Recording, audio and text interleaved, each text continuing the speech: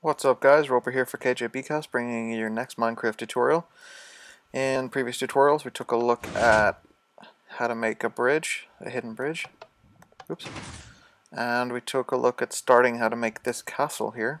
We're going to work on some gates and nice stuff later on over here and make a nice courtyard and just stuff like that. But for now, I have this nice little doorway and I have the working lights, of course, that we worked on in a previous tutorial as well, which I am now destroying.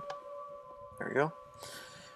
Out here and out here I have nothing decided for yet, so if you guys have any suggestions at all of something that I can do some research on and try and teach you guys how to do, anything you want to learn, seriously anything at all, just let me know, as long as it's Minecraft related, of course. And I'll do my best to get it done for you. I'm trying to record these as much as I can right now while we're in the Christmas season and the workload isn't so hard. I'll get as many done as possible and then we'll move it up to once a week, so hopefully this will become a permanent thing. So today we're going to take a look at making this nice room here into a library with some cool features. Gonna have a working fireplace, a nice little bookshelves, some seats to sit on, you know, just little decorations, pictures, stuff like that. And in this wall, we're gonna make ourselves a nice little hidden door. So you don't need to make your gap this big if you don't want to, but I'm gonna go ahead and just make it nice and big so that you can see how it works and see what's happening and just general stuff. Now, normally you would start here because this is going to be your wall, but because we're building bookshelves today, we're going to start here. So place 4 pistons, just like this. They have to be sticky pistons. And just set them up like a square. And then on the furthest 2 away from you from here, just put 2 more facing towards you, outwards. And then just throw, if you're doing the secret bookcase, throw 2 bookcases in. If you're doing just a normal hidden door or something, which is fine too, just throw whatever material you're going to be using just in there.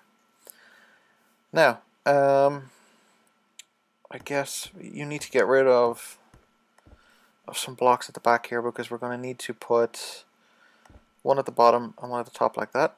I'm going to get rid of this too. Just like so. And on the top of this one, just throw some redstone, and on the top of the second one, throw a redstone torch at the bottom. Now, we're going to make 4 little holes here, just like so. I'll fly above quickly just to give you a look, just to make it as easy as possible for you to see. In the first hole, we'll throw some redstone, and then just throw a block on top of that.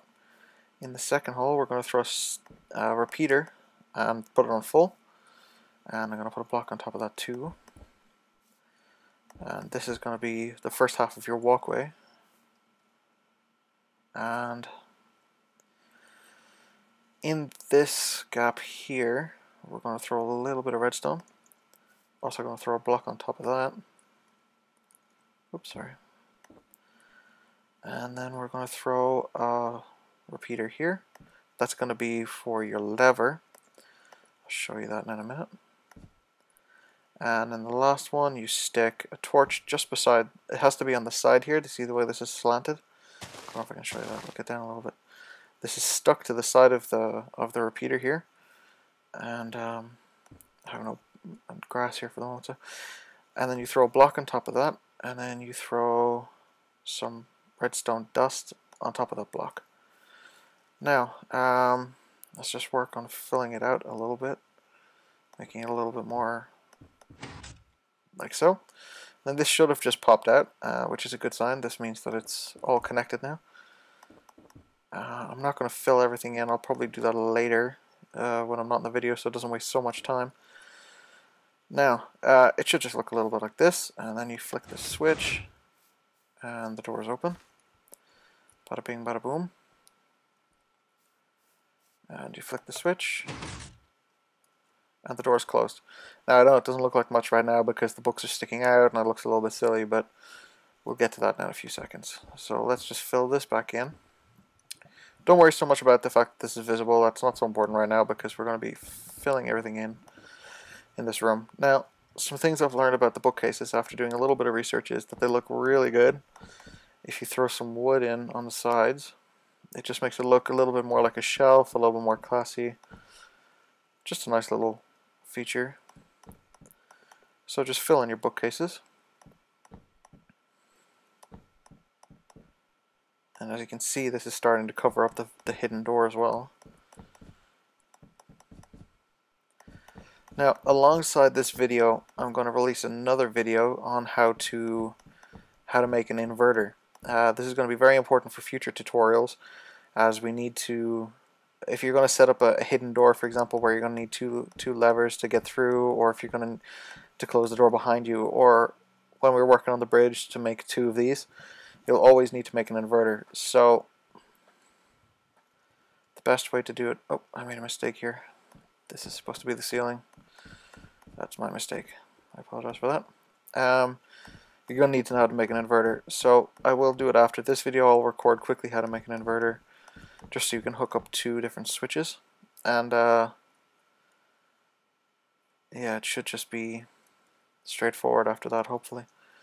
So if we were to flick the switch, the door would open, and you could get through. Nice little hidden door. You can here, you can keep your, if you're on a server, you can keep some nice things in here. If you just want to build a hidden door for the sake of building a hidden door, of course you can do that too. So on the other side, I'm going to build the same idea. Oops, sorry for that. Except this time I'm going to do some set up some space for enchanting. In the next coming weeks or so, we're going to put together a little enchanting tutorial as well, so that people can see the do's and don'ts of enchanting and get the general idea, because there's a lot of people out there having some confusion just on generally how to do it and how to get it to work and what's the perks of doing it and stuff, and it's worth checking out. So we'll get on that in the next couple of weeks. But for now, I'm going to put in some stuff. Let's get an enchantment table going. What else do we need? We need a cauldron.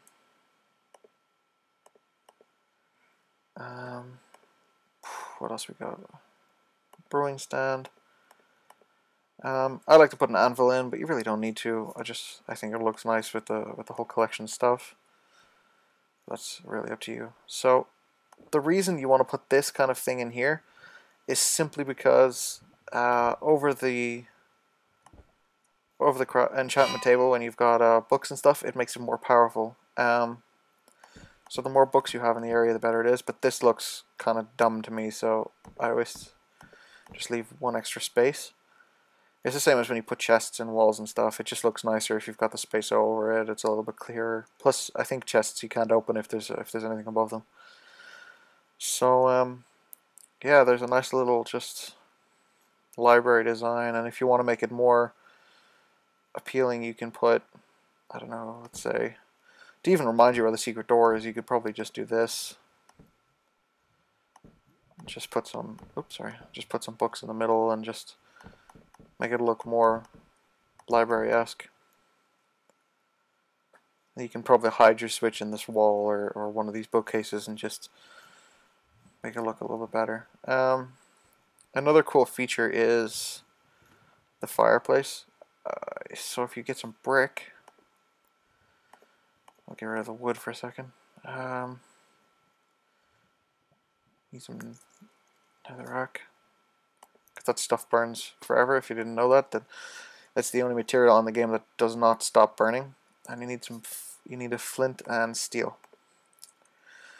So when it comes to this, if you're building this in a wooden house or an area that's got a lot of wood in it, you need to be really careful, because this stuff is just, it'll burn your house down in 2 seconds. So basically what I do is I like to set up some brick just surrounding the area that I'm going to be building in. It just looks nicer then. What I'm actually going to do is put this down one more, because I'm going to put some netherrack down here. Now, if you like the netherrack, there's a nice fire. It's not so tall, so if you want to put it up one, you can do that too. There you go.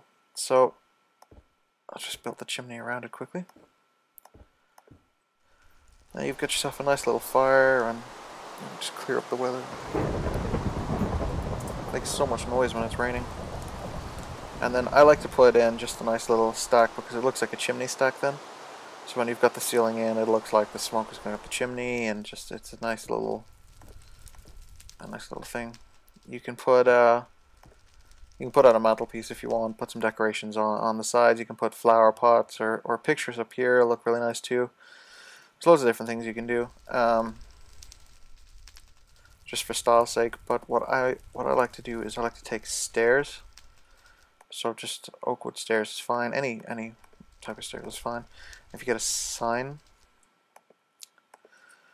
what I like to do is just put up a little, maybe a seat here. You can put up a couch or a 3-seater or whatever you want. Oops, sorry, or whatever you want. And then if you put some signs on the sides, you got yourself a nice little chair. So it's just some nice little tips for decorating your house. Obviously this doesn't look so neat. I'll probably get rid of this actually. It's just some general ideas to, if you've got a bigger room especially, to just add more bookcases and make it look a little bit more realistic, but that's really up to you. So yeah, I'm gonna fill this in, and then I'll throw a little video on the end of this, which I'm also going to release by itself, on how to make an inverter with 2 switches. Realistically, you'll want to build something like that underground, but because in the Minecraft, when you do a super flat world, you don't have so much underground. You just disappear into nothing. So I should probably fill it back in. Warn myself it's there. So for now, yeah, I think this is really it. If you have any questions or anything, just let me know. If you want to make it look, I suppose if you want to make it look nice, you can get some. There's different colored walls. If you're doing this on survival mode, you need to get some dye and stuff. I can post a tutorial on dyes later. I suppose if you take red wool, it might look nice to just have a little bit of a carpet. Oops, let me do that. Just have a little bit of a nice decoration. Just be careful because wool, like most things in this game, is highly flammable. So unless you're dealing with stone or something, you need to just be a little bit careful when you're going up to the fire. I'm pretty sure you can probably put it here, but I really wouldn't, just in case. If one goes on fire, they all go on fire, and then it's chaos. I don't know, maybe if you just want to put some flower pots down. These are really cool features. I'm not sure if they've hit the Xbox version yet, but I know they've hit the PC, obviously, because I'm using them right now. I like the cactus. To be honest, it's a nice little. It looks really cool when you put it in the flower pot, but you can use whatever you want. There you go. Just some decor, and yeah. So I'm gonna put some lighting in the ceilings. Just like I did last time. Same deal as this. I might lower the bookcases just to fit the lighting in. I made it a little bit too tall. But yeah, and then you've got your secret room. And in here you can put really whatever you want. I mean, I'm gonna have to see how it goes before I decorate it, but I'll make sure to check it out again in the next video when it's finished. Obviously with the inverter and stuff, it's going to take up even more space, so the odds are the inverter is probably going to go in here, which really means that you only have this amount of space left. So obviously plan ahead when you're building these hidden rooms and stuff, but generally my hidden rooms are quite small because I'm only putting my valuables in there, my essentials in there, so that so they don't get found out. I like to build inside mountains and stuff if I'm on a server, and then use this hidden door technique right here and put it inside a mountain. And then what I would normally do is maybe, I don't know, like over here or something, I would put my switch inside this block so that when I take it down, I can flick the switch, put a piece of dirt back in, and then go inside, flick the switch, close the door, and everything looks just like a mountain on the outside, and on the inside I have a general base. I can upload a little, I've done this on a server before, so I can actually upload a little demo of that if you guys want as well. So yeah, that's really it. This will be the library, the seating area, with a one seat, you know, forever alone and shit. So yeah. Alright guys, if you've got any questions or any advice, even if you know how to make this library even better, let me know and maybe we can add it in. Of course, I'm willing to incorporate anything. I'm willing to make this castle as nice as possible, and it's not just going to be made by me, it's going to be made by you guys. So obviously the more work we put in, the better it is. If you want to put in, I don't know, if you want to put in windows or something, maybe that's nice too. I'm never really keen on glass windows, but it always looks so blocky from the outside then if you don't, for obvious reasons and stuff. But plus I want to see my cool statue of Mega Man that I made for his 25th year birthday. Here he is. I'll put a link here for that if you want to see that too. That was pretty fun. I didn't do a tutorial on how to make it, I just did it for his 25-year anniversary, which is absolutely insane. Yeah, so it was a nice little symmetrical fireplace and hidden doors and all sorts of crazy stuff. So yeah, I'll throw the inverter in at the end so you can see how switches work and stuff like that. And yeah, so take care guys.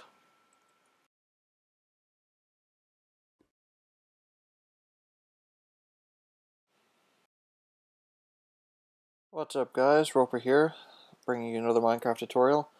This is just a quick one. This is just to do inverters. I promised in the last video that I'd show you guys how to do inverters, and that allows you to basically activate two switches for the same setup. So I'll show you a quick example of this. Is on the bridge that we did in episode 2.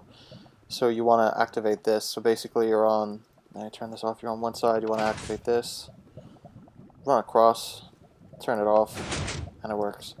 And the only way to do this is really, that I know of, is with an inverter. So in the last episode we set up a hidden door here, and I want to set up an inverter for it. So what it is, I built downwards because inverters are space eaters. They just take up so much space as far as I'm concerned. So I built downwards and I built back. What have we got here? 1, 2, 3, 4, 5. I've built back 6, but you can pretty much build back whatever you want.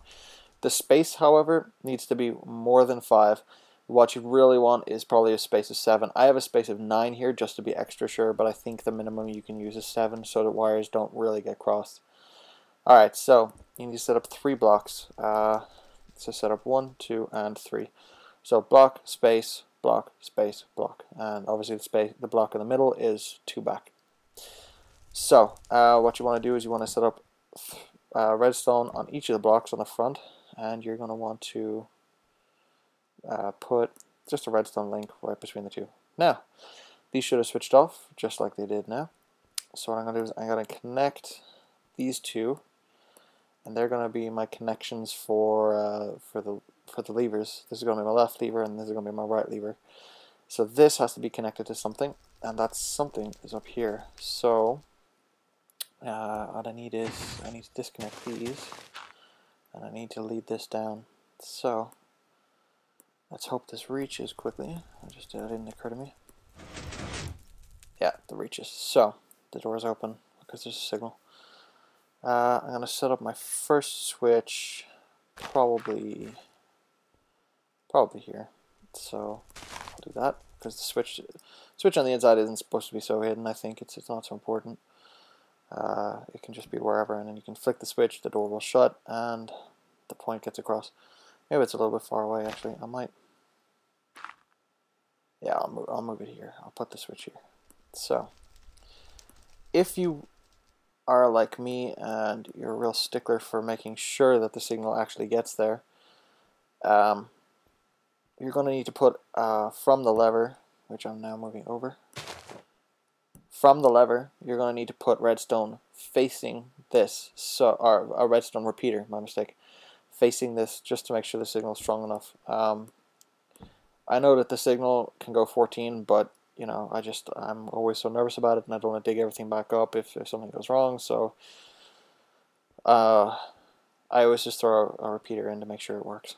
Now on the other side, we're going to need to do the same thing, but obviously because we've got redstone here, we don't want to create a loop, so it's a little bit trickier when it comes to bringing it back up. The best thing that I know for it really is to get it away from this. So what we're going to want to put it is probably right here, which is in the wooden part of this. We're going to probably want to put the switch. I don't know. It depends. You can put the switch here if you want it in plain sight, or you can put it so the redstone leads to the bookcase. And if you stick a switch on yourself, can you stick a switch on a bookcase? You can. And if you stick a switch on yourself as you're going, you can flick it open, take the switch off, run in, and the door closes. That works too. But what I'm going to do is I'm going to do a hidden switch in here, because that's my favorite thing to do. So what I want is to make sure that no other signal is going to get in. So I'm going to take away this wall for a second. It's a little bit tricky when you're building to be able to build it with enough distance, but I did mention this in the last video that we might need to take this wall back just by one. And this is really why, because I'm always bad at judging how much space I'm going to need for the signal. So I just need to get some stone again. What did I have? I had decorative stone, but not the monster egg. So let's just throw this here, and I'm going to have the switch sitting there. So I'm going to need my redstone to finish up here, which makes it a little bit tricky when it comes to building. But you know, that'll have to do. Alright, so let's lead our redstone up. And as I said, I like to throw in just a repeater just to be sure. I'm pretty sure it'll be fine. Oh, damn the rain. So I will throw my block in here, and on the other side I'm going to throw my, thankfully I didn't put a ceiling on yet. On the other side I will throw my my lever. Now if you want, you can move this all back one and put a brick here and lead the redstone to this brick. I don't mind if it sits here, but I can show you what I mean. Obviously I'm going to have to move the wall back anyway, so it doesn't matter if I move it back, just add one extra. I'll just throw a block in quickly and throw my redstone on that. I just have to raise everything up one more just to show you what I'm talking about. It's just more helpful than explaining it. I can show you visually. And I'll throw that one block up. You can put one on top. I don't think it matters as long as it reaches it. I don't think it actually matters. And then what we'll do is we'll take this and we'll put it up here. Now we need the wood, which was oak, I believe. So basically you just need to make sure you have some wood, that's all, some oak wood. And I'll fix that hole later. So basically you come in, you take it out, you flick the switch, you know, door's closed. So you come in, you flick the switch, door's open. On the other side you flick the switch, door's closed. And that's really it. Nice and effective, hidden switch. Well, not so hidden right now, but a hidden switch. Obviously this wood panel is going to change into a bookcase when I'm moving, because I'm going to expand everything back those few extra, what is it, 4 extra places or something, just so the wall covers it and everything's there, which means that this room is actually going to be a little bit bigger. Also, I should explain that when we're expanding the whole castle and the castle's actually finished, so that there's no more add-ons or buildings or whatever, I'm going to put this all the way around the castle, so the bridge is actually effective. This isn't the final draft. Obviously people could just walk around and go in the door anyway, so you know. And I'm going to show you guys later, when we get a little bit more advanced and technical, how to make it so that one switch works and then the other switch works, and then they don't work while the other one's flicked. So someone can't just follow you. If you switch this off, that way they can't switch it back on the other side and just follow you again. It's just safer that way. But for the moment, I think it's just easier to explain the basics and get everybody who's not up to speed caught up, and then we'll take it from there. Anyway, that's basically inverters for you guys. If you have any questions, please just ask. There's really no problem with asking me questions. I'll do my best to answer everybody. And yeah, so quick update. Just finished expanding the library as I said I would. So I put the walls further back, and I set everything up. There's lighting obviously now. I lowered the roof just so I can fit the lighting on. And yeah, this is what it looks like now. There's the seat and everything. And so if you're wondering how I remember where the secret lever is, this is the way I'm going to do it in this particular room. I walk to the edge of the chair, turn to my right, and there it is. So flip the switch, and here I am in my secret room. Flip the switch, door locks behind me, and if someone else flicks the switch, they can't open it, but the best way to just make sure that nobody does is to have maybe a chest or something with some bookcases or whatever just randomly lying around, stored somewhere so that you can just fill the gap in, run in, and flick it. And just to show you quickly that that nobody can get in, I'm going to close it. So just imagine that. Let's flick the switch open, you go inside and you flick the switch closed. But I'm going to quickly run around. I'm just going to break into my own building. I'm going to close it from the inside. And then I'm just going to run back quickly.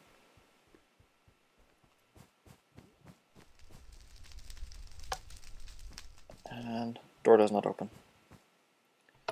It'll only open if the switch here is down. Which I probably shouldn't have put the bookcase in, but yeah. So if this switch allows it, the door opens. Now I forgot where the switch is. Okay, there we go. So just make sure that switch is closed, the bookcase will remain closed, and nobody will be the wiser. Alright, that's it. Just thought I'd give you guys a quick update at the end of the video. Take care.